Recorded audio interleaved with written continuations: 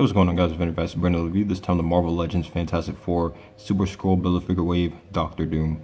I cannot wait to open this guy. He's actually one of my anticipated figures of this year, and I've been wanting a Doctor Doom figure for a very long time, a new one, and this looks like it's going to be the best one of all time.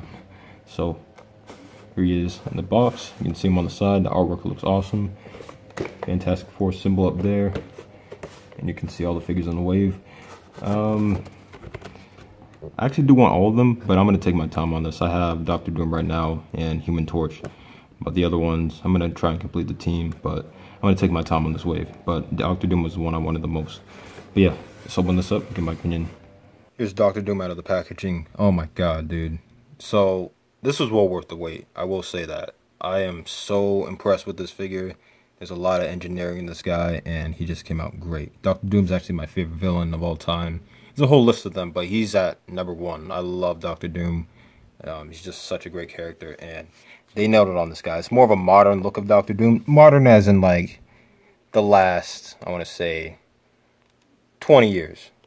10 years. He's pretty much never really changed his suit unless you count the infamous Doom. But, I mean, this is a really, really nice figure. Looking at this head sculpt, it's kind of hard to see, and that's cool. It's kind of like a shadow. You can't even see his face, which is very cool. But you can see his face kind of. All the details in there. It is really hard to see, I will say that, this camera. You got a gold chain. All the details there. Just like this little texturing throughout his suit. Looks freaking awesome. And then this belt. Those details there. And his armor. All this armor actually has technology in it, so this is all really cool. Man, I just get lost of looking at this figure. I almost forgot I was doing a review. You got the cape or cloak. Actually doesn't get in the way, which is actually pretty surprising. Got a little skirt right here. You got his sidearm. It says D for Doom, which is awesome.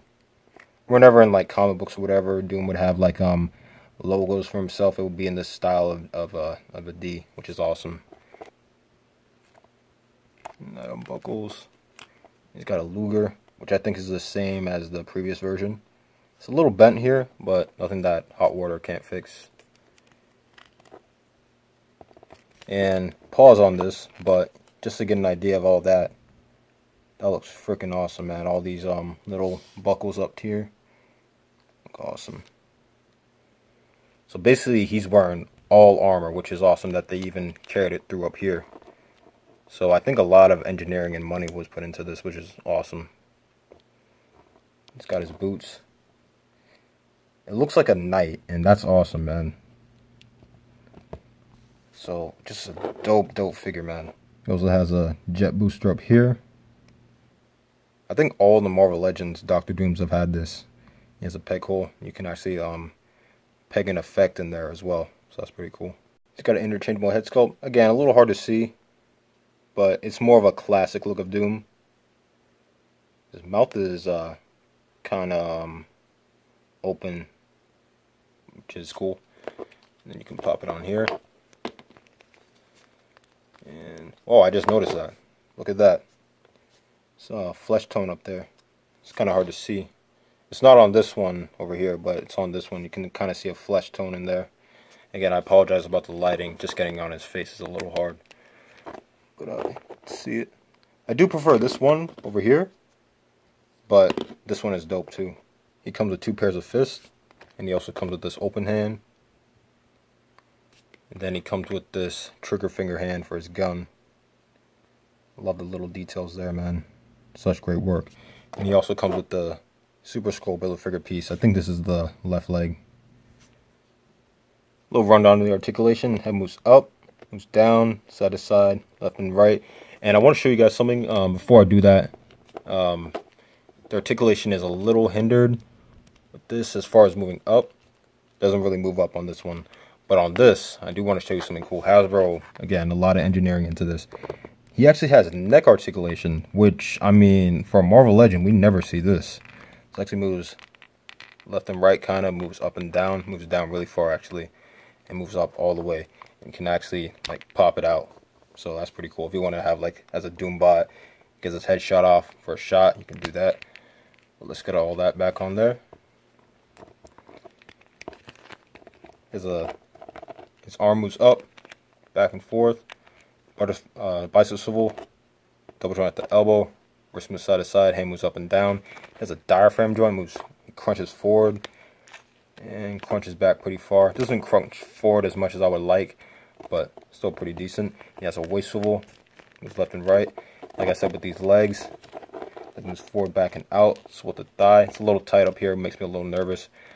Double joint at the knee. There's a swivel right here, and foot moves up and down, and he has an ankle pivot, and also has some really cool details down there. So great articulation on this figure. I was a little nervous on how it was going to be done, but the articulation on this guy is incredible. So here's a size comparison with some previous versions of himself. You got the, I think this was the Marvel Legends, I want to say, I don't know what series it was from, but there was a, this is a Doombot actually. So in the Fantastic Four Toy Biz box set, that was Victor Von Doom, but this is a Doombot, which Doom actually does, and I will talk about that a little bit later. And you can actually see the face in there, which is a Doombot, so it's not actually Dr. Doom.